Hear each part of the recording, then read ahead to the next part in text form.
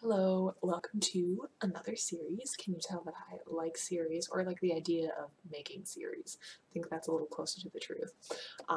Math Mondays. I love math. We're just going to put that out there right there. I actually have a bachelor's degree in mathematics, and I think math is really, really, really fun.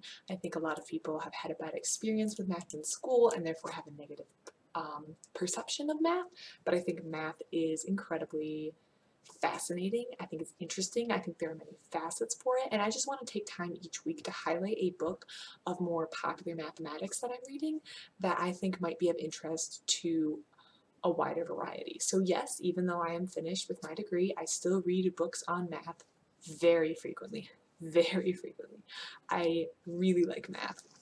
So I just want to take some time to highlight books. I'm going to use the term popular mathematics, so I'm not going to be recommending the best calculus textbook for you, because even to me, that would be a little boring.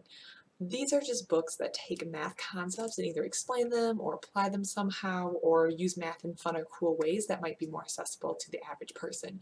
And I'm also going to try to make a fair judgment of these books as to where they fall in difficulty. Now this is a little more difficult for me to judge. I am not a math whiz. I did not have a natural knack for math, but I do have a degree in math.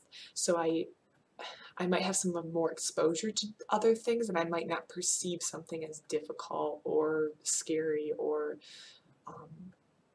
challenging to understand, which maybe someone who doesn't have as much experience with math might have those perceptions of this. So I'm going to try to rate each book or talk about how much math someone might need to know, or whether or not it's challenging or not to understand.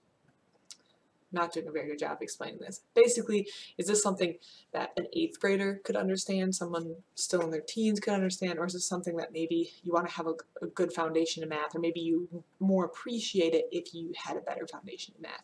That's kind of what I'm talking about, kind of what I'm looking for. So, there are people, I'm sorry.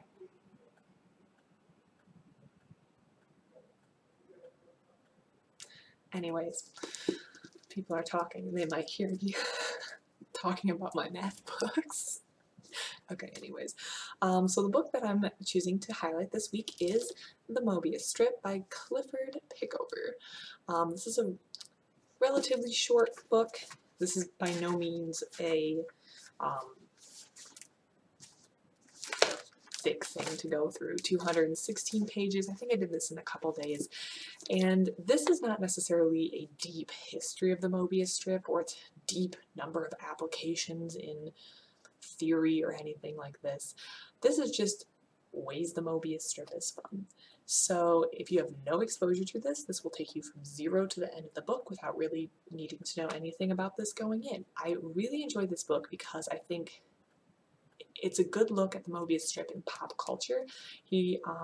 At the end of each chapter, he includes quotes that include the Möbius strip. There's lots of illustrations, plenty of easy things to walk through. Everything's broken up in nice, simple sections, and the chapters are almost like categories of it.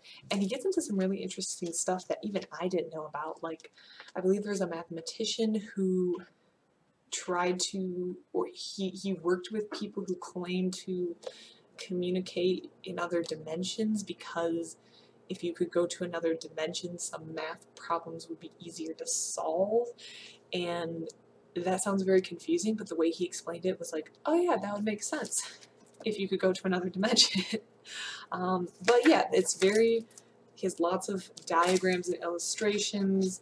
And he does use some mathematical terminology, but I don't think anything that isn't clearly explained first. However, I think if you go into this book with very little experience in mathematics, it might be a little challenging, or maybe not challenging, but it might look a little intimidating. But I don't think there's enough in here that would deter you from reading it. I don't think it would be impossible for you to read it. I just think that maybe it would be a little more intimidated, because he doesn't shy away from using mathematical terminology or formulas, which some of the popular mathematic books do, I think just to draw in those readers who might be a little more intimidated by it.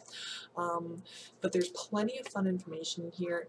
I really liked it. It was 216 pages and it gives you a really good introduction to Möbius strips, what they are, and the way they've come out in pop culture, in history, in inventions, and even in communing in different dimensions to solve math puzzles.